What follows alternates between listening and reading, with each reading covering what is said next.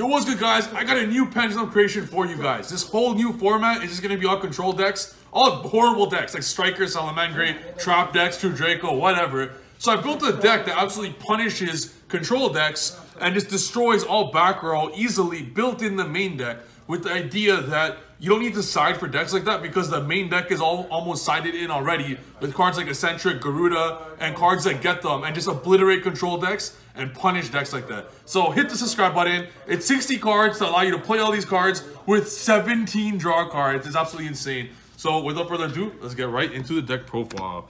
So you got 3 Servant, 3 Abductor. The decks are evolved around these. You play 17 draw cards, which I'm going to explain as we go on to the video. Some new spikes that I've been testing with Pendulum, and it's amazing, especially versus control decks. And the total spell count, I believe, is around 38, 37. So you resolve these all the time. And the reason why you play Abductor is because of this. I'm about to show you guys right now. This card's seen a lot of play before, but now, Eccentric. So the reason you play Abductor is you're facing a bunch of control decks. You're going to be facing Salamangreat, Sky Striker, Trap decks. You're going to be seeing a lot of that. So now Abductor, because you resolve it every single hand, is going to get you Eccentric. And it's going to pop the problem, and your opponent will never see it coming. And Abductor against control decks is absolutely insane, because you're going to end up getting a +1 every single turn, and control decks, you don't got to worry about breaking a board. So you're allowed to play more stuff like this, and you still play 17 draw cards. So you're actually playing a 43 card deck, not a 60 card deck. So you still see these like crazy. The decks revolve around these, and now more turbo cards. These are 100% turbo cards in this deck because you play so many spells. You play 3 of these, and guess what comes back? 2 Cerberus. So I want to play 3 because it does conflict when you see too many Abductors and too many Cerberus. So 2 is fine. These are the only ones that conflict. It doesn't conflict with Servant because Servant will leave the scale first. Now, the thing with Cerberus is this. You're playing against control decks, okay? So if they ash your Cerberus, that's fine. Because you play so much damn turbo cards and extenders that even if they ash this, you're still going to be able to get everything on board. And Cerberus obliterates every single control deck because it gets you free MST and Garuda, which against control decks is gigantic. And Garuda, you don't need Eccentric to search it, or so you don't need Cerberus to search it. You can just pop it by itself. And against combo decks like Pendulum, which you're going to be seeing a lot of now, Garuda is the best interruption having in hand because when you special this from the hand, it puts the whole Pendulum summon back to the hand. Gigantic card, amazing card. But all these turbo cards, and if you look at all the turbo cards, there's about in the spell area, there's 7 turbo spell cards. So you're looking at 7, 8, 9, 12, 15, 18. You're playing 21 turbo cards, which is insane compared to like the 10 or 7 that people normally play. Absolutely amazing. And 60 cards, you have the ability to draw into all of them. And believe me, they never break. You should really test it for yourself, especially in this format, because there's all control decks, and you don't gotta worry about combo decks. You're not gonna see a lot of it. And 2 Dark Worm. I preach this all the time. Don't play 3. It sucks in your hand. It sucks in your hand. You don't want to see it.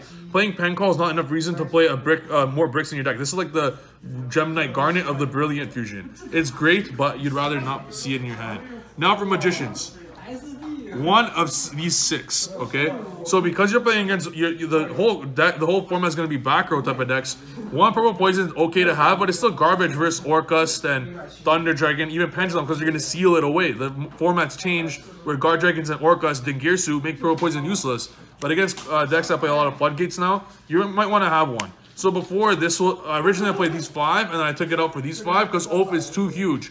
Oath and Pit and Scale against combo decks, control decks, destroy them. Because every turn you're going to be adding back, and you're going to be able to destroy them. And as I said before, 1 Harmonizing is all you need. Even with the Zahirids, which I play now in 60 cards, it doesn't matter if you banish any of these. A lot of the times, Harmonizing, you're never going to resolve its effect anyways because your board's going to be too full.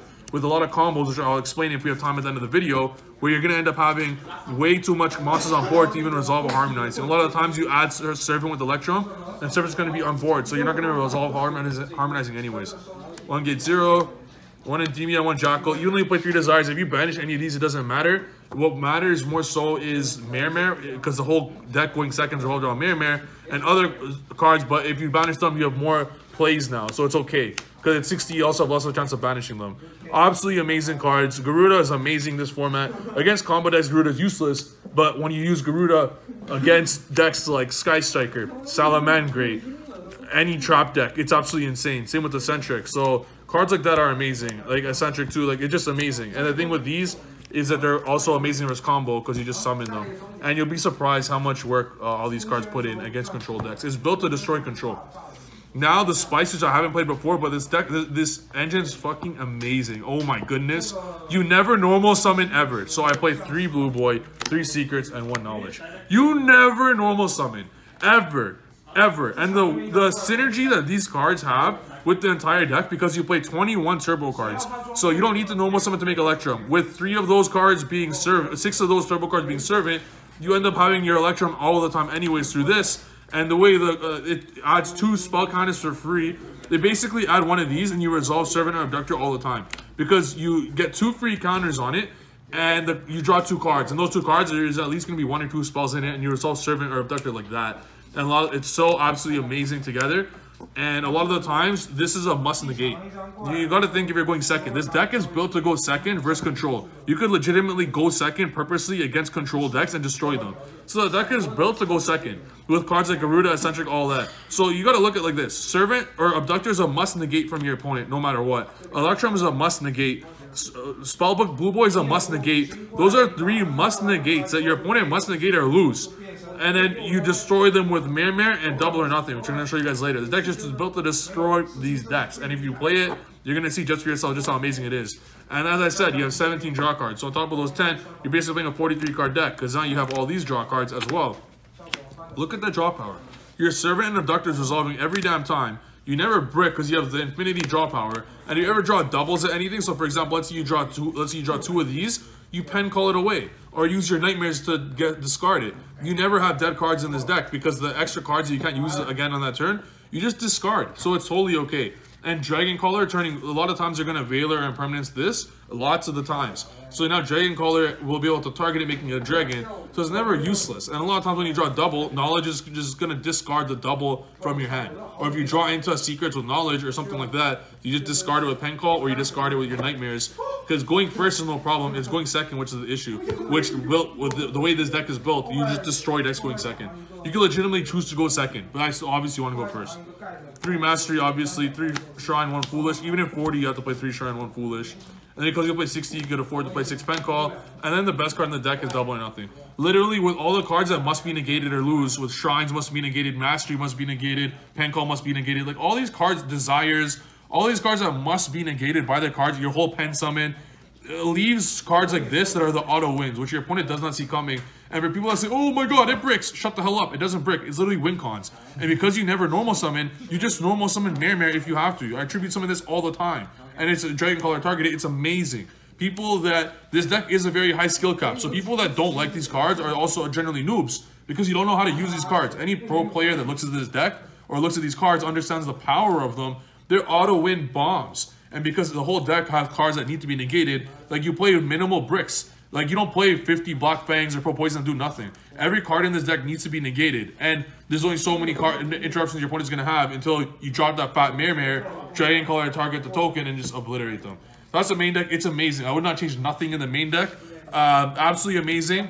The only cards I would change is obviously when you're siding. Now, siding, you're going to have cards, you side out these going first. Now, the deck's built to go second. You saw the cards that are built to go second. So, I'll talk about the side deck after. The side deck's huge in siding. The extra deck, Electrum, B-Cop, you need another card going downwards. Way better than Lambda because effect does come up. LP, Triple Burst, Agar Pain, Seal. This is the Guard Dragon package. You just need to play them, and Seal brings up Vortex. And the Destrudo from the Guard Dragons bring up Dragster. Dragster is better than Zeta. You want more spell trap negates this format.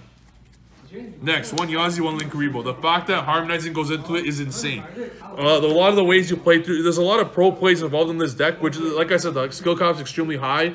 With a lot of times, you're going to want to add Oath and Pit instead of harmonizing. You're going to be able to use Electrum effect, no problem. Use Ghost, if they Ghost Ogre Electrum, get harmonizing back with the Oath Dragon. And then that's how you get your free Yazi. So you have so many damn ways to get the Yazi, whether it be your Pen Call, your harmonizing Electrum Send, not even scared of Ghost Ogre. Like the Destrudo, you have all your Foolishes. Like, it's an insane amount of times that you'll be absolutely insane not to play it.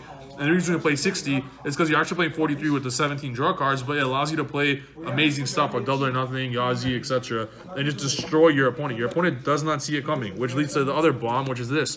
Your opponent does not see it coming. They really don't. Yeah, we only basically play Purple Poison, honestly, for Utopia. This is a one card, this, harmonizing insane like that. And because you play other level 4s, like Curtain Razor, Dark Worm, it's absolutely insane. And Curtain Razor leads the scale, so it's like you play 40 spells for that. And 2 Nightmares. Like, look at this deck going second. Like, you just obliterate them going second. And then the Boral Sword, you just obliterate them. And the whole Guardian combo you do going second. Going second, you utilize your whole extra deck sometimes. Going second, which is insane. And the deck's amazing. I can't say enough amazing stuff about it. Like, I absolutely love it. I'm going to play this. I prefer this list over my other one. Now, in terms of the side deck, it's built to go second. The deck's literally built to go second. You could choose to go second if you want. That's how good it is going second with all the cards. But not going first. You need some help going first because you'll still want to go first. And you still put up your typical Jackal, Seal, Vortex. There's no Seal target in there either. But now that you're after siding, you want to build a deck to auto-win going first versus the Nibiru's, the Dark Rulers, Super Poly, Sphere Mode, etc. So we put these in an extra negate going first. We put in a Sloth. Sloth is better than Persona going first, but Persona is way better than Sloth first or second because you don't know if you're going first or second. But now that you know you're going first, Sloth is better than Persona only going first. But you're not siding, you're not playing a target when you're going second. That makes sense? So you don't main deck a target. We just main deck a Sloth when you know you're going first. Now when there's Sphere Mode, you have a Sloth coming out with protection. So and now what else we play is this. Because the extra deck is so tight with cards like these, but they're mandatory, and nothing else is mandatory in the deck aside from the whole Guard Dragon package with Boral Sword, and I believe Phoenix and Unicorn are mandatory. And now these, you have going seconds is absolutely easy. You destroy them going second. But now going first, you want more negates because you're going to be based in cards like Super Poly, etc. So you play these three. Absolute and Hot Red allows you to go Absolute before your Pen Summon to bring a Hot Red and Vortex at the same time. In a future video, I'll show all the combos you could possibly do. So you get out more negates, but so usually makes it possible because of its arrows. So you're going to end up with lots of negates going first, especially with Divine. So you have 7 negates going first, but because the main deck's built to go second and the extra deck's built to go second, you're allowed to side this. And now because it's built to destroy control, you don't got to worry about siding versus control because your main deck is built to destroy them. You don't need to side more. It's just built to destroy it. Now the only issue is when you face decks like Mirror Match, or it's still built to destroy decks like that too, because of Utopia, Yazi, etc. But you could take out cards like Eccentric, Garuda, all stuff like that to destroy combo with this. The only thing you're worried about is combo. You don't got to side against garbage control because the main deck's built to beat it. But now you have these. Lava Golem is better than Super Poly, and you only have space for 9 cards. So you play these versus every other combo deck, and you obliterate them. You play 43 cards, don't forget, because you have 17 draw cards. And you end up drawing into all these, and you just destroy them. Well, after siding, you'll have 10 draw cards, because you're going to take out this the Blue Boy package for these, and you take out like something else that's going second, like a Garuda or an Eccentric, and you have these in. And it's absolutely insane, just the synergy, the way I built it perfectly to destroy it. So that's the deck, guys. The deck's honestly insane. Like, I can't say good enough, more amazing stuff about it. I'm 100%, this is the deck I'll be taking to Niagara if I get banned by Niagara. It's absolutely insane. I am working on other builds with Sky Iris as well, but I think Sky Iris is an underrated card, but try this build up for yourselves. It's absolutely insane. Like, I actually just don't lose with this build. It's insane. So I hope you liked the video. Combo tutorial coming soon. I'll see you in the next video. Peace.